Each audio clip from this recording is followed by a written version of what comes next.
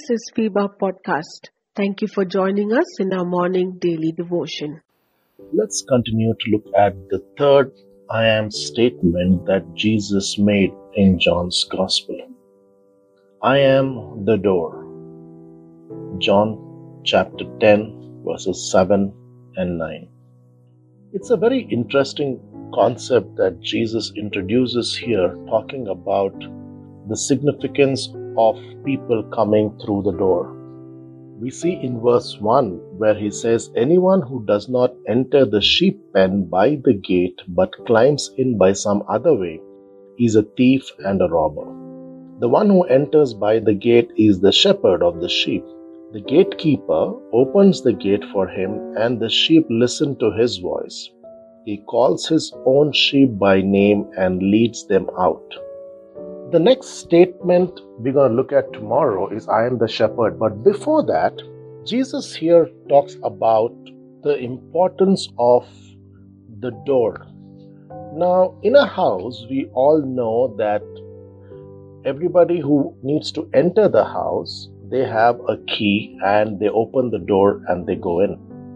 And if somebody is coming through the balcony or through the back door, generally are considered people who don't have a legal entry into the house.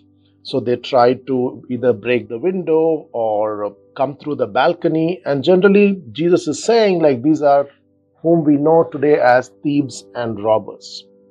But if you carefully look at verse 7, Jesus is here makes an interesting point. He says, since he is the gate for all his sheep, he says that only those who enter through that gate will be saved. That means what he's saying is that anyone who believes in Jesus Christ would make it into heaven, and he's saying that there is no other way. And if we see that in verse 10, the thief comes only to steal and kill and destroy, but I have come that they may have life and have it to the full. So what Jesus is saying is, listen, people will come through different doors and trying to enter into the house to steal and destroy. But those who come through the door, that is the Jesus Christ, are the ones that are going to be saved. We see Jesus here contrasted himself as the door with the thieves and robbers who preceded him. And in fact, actually here he's talking about people who come through other means, and instead of providing protection to the sheep, they are the ones who exploit them. They are the ones who hurt them, or they are the ones who abuse them. And in fact, there is a reference here about Israel's former leaders in that particular time who have been those who have been exploiting the people. And today we also find this very common among our world. Sometimes there are people who exploit us. Even within the churches, we see people being used, people being exploited. Whereas we know that it was Jesus who laid down his life for his friends.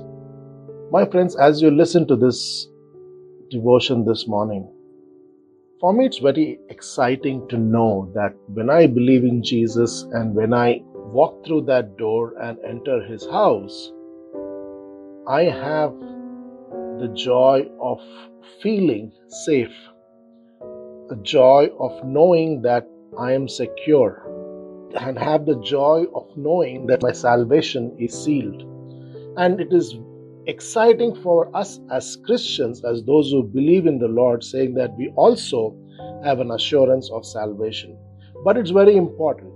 It's very important that we walk through that door. That means walking, not just believing, but also walking through that door, knowing that you're going to shut off yourself from all the other distractions and enjoy the safety and security that Jesus brings in. So my friends, as his sheep, as his followers, no matter what the tensions we face, no matter what the struggles we face, what we hear from this statement or what we learn from this statement that Jesus is making is that security comes from him. I am the bread of life. He is our sustainer. I am the light of the world. He is the one who dispels darkness or enlightens us. I am the door, which means a promise that Jesus is saying that I'm going to protect you. I'm going to ensure that you are safe and secure. Dear listener, we are here to stand with you in your time of need. We want to pray with you and for your prayer request. Do you need someone to talk to? We are here for you. Call us or send a message at +91 636 425 2164 +91 636 425 2164. God bless you.